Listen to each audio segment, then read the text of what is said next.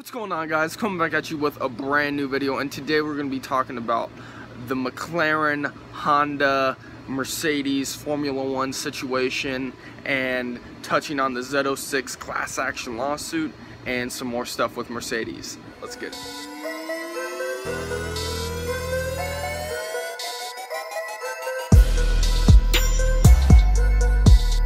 Alright, so as you guys know, the McLaren Formula One team with Honda, they haven't been doing so hot ever since McLaren dropped Mercedes. Well, I'm not really sure how the split happened, and then they joined up with Honda. So the McLaren Honda team there, ever since they joined up, it's been absolutely just downhill. Absolutely horrendous. I mean, they have Fernando Alonso, they had Jenson Button, but now they have someone else. I think, yeah, Jenson Button, he retired, I believe. Correct me if I'm wrong. But Fernando Alonso, and I forget who else is racing for them now. But big name, Fernando Alonso, he's an F1 World Championship. But, you know, with the car and its horrible performance and lack of reliability, it's just hindered his skills so much. I mean, to the point where he decided to do a IndyCar race, and if you watch that, he was leading for quite a bit. He probably was feeling so good about himself during those IndyCar laps where he was leading. Unfortunately, at the end of the race, he didn't really place very well. I forget, but you know, good for him in that. But he's coming to a point where if McLaren Honda doesn't make a change, or if another team doesn't try to pick him up, he might just quit Formula One altogether. So McLaren, they are thinking about, well, I believe they want to drop Honda and join back up with Mercedes. I'm not really sure how that's going to work. I mean, every year I think Honda puts in $100 million into the McLaren F1 thing, that whole situation. So if they dropped Honda, they'd be losing that $100 million that they would get to put into the team. But I don't know. I think it would be like $20 million, $18 million to lease the Mercedes engines. I'm not really sure how that partnership is going to spark up again. Mercedes has said no comment every time they've been asked about Honda and them merging back together. But you know, that's what McLaren needs to be back on top again. I mean, the last race, I believe it was Canada, Fernando Alonso, he was holding strong in 10th. He was about to score points until there were 2 laps left to go, and the engine just failed again. We've seen that several times, and I think the first 2 or 3 races, or the first 2 races, he got to almost the end of the race, and the car just failed out of nowhere. The whole situation with that team, I want them to succeed. I'm a huge fan of Fernando Alonso and McLaren, but those Honda engines are just so unreliable when it comes to the McLaren-Honda collaboration, their team. I mean, in IndyCar, it's Hondas and I think Chevys that race. I mean, that's all there is. It's just the different teams. But in the whole Formula One sector, it's just a no-go. It's so unreliable. And the thing is that, like, does Mercedes want to give the competitors, like a real competitor, their engine again to maybe prop up some more competition? I mean, they already have to deal with Ferrari and Red Bull and everything in that nature. So yeah, that's I don't know, that's just something to think about.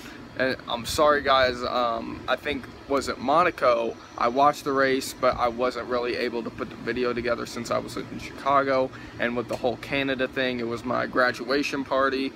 I completely forgot to watch the race, and of course I forget to watch the race when the main guy I root for, Lewis Hamilton, he wins, and it was 1-2 for Mercedes, and I think Daniel Ricciardo, he got 3rd. So yeah, it's pretty good race, even though I didn't get to watch it. But yeah, what else? Mercedes, along with some more Mercedes action, they're launching The orange edition, again, with the GLE, the trucks, the SUV crossover type situations. They're launching the orange edition. I'm not sure if you guys have heard of this before. This is what Mercedes does. They did it with the CLA 250. They did the orange edition. If you ever watch one of my Easton Leaps, where I go out and look for cars, the spot when I go to Easton, I always see a CLA 250 orange edition, and in those it looks like, you know, it's just a classic orange piping around the car, and in the interior you get some orange and like a creamsicle type situation, like orange and white stripes on the interior. And what they're doing with the GLE and the GLC Coupe and like all that range, they're coming out with the orange edition. They're doing like this custom Napa leather just for that car, and you know, they're coming out with specific colors that would contrast well with the orange accents, like the orange around the rims, wheels, and the orange out front, and the orange piping on the interior. So that's basically just what the orange edition is, nothing too special. Not really sure why Mercedes does this.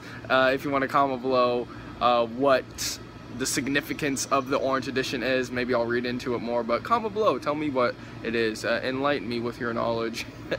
But yeah, they're going to be launching those pretty soon. I mean, they already have cars that have the orange edition on it, so yeah, that's pretty much it. There was something with Corvette and a class action lawsuit, but Rob Ferretti already made a big video on that. He did it very well. I'll put the link in the description. But he made some pretty good points, and I agree 100% with what he said about this whole class action lawsuit against the Corvettes and GM, towards saying that, you know, these customers were saying, oh, you advertise this as a track car and it doesn't perform, it overheats and everything on the track when you said it was a track car, which is complete BS, because it's a road car built to put a fast lap on the track, not to be tracked over and over and over again. If you want to get a track car, buy a GT3 Cup car. I think they make those in Corvettes. I'm not sure if you can buy them from Corvette or that's just a racing team. But like with Porsche, you can actually buy the GT4 Cup car. But yeah, they're like specific cars made for the track, and the Corvette Z06 is not specifically made for the track only, and that's where the class action lawsuit is kind of ridiculous, and you know, it just should be dropped, and it's just lawyers trying to make a quick buck off of something that they picked up on, and they convinced some owners to get behind it. So yeah, that's pretty much it. I'll link Rob Ferretti's video below, and yeah, that's gonna be pretty much it for today. Oh, and I did want to bring up something else. At Canada, Mclaren Honda did win something. They won the river like raft race. Absolutely hilarious, but they did win that. It's where like all the crew members, I think, they hop on the raft, they grab some paddles, and they race across the river or like a lake or something.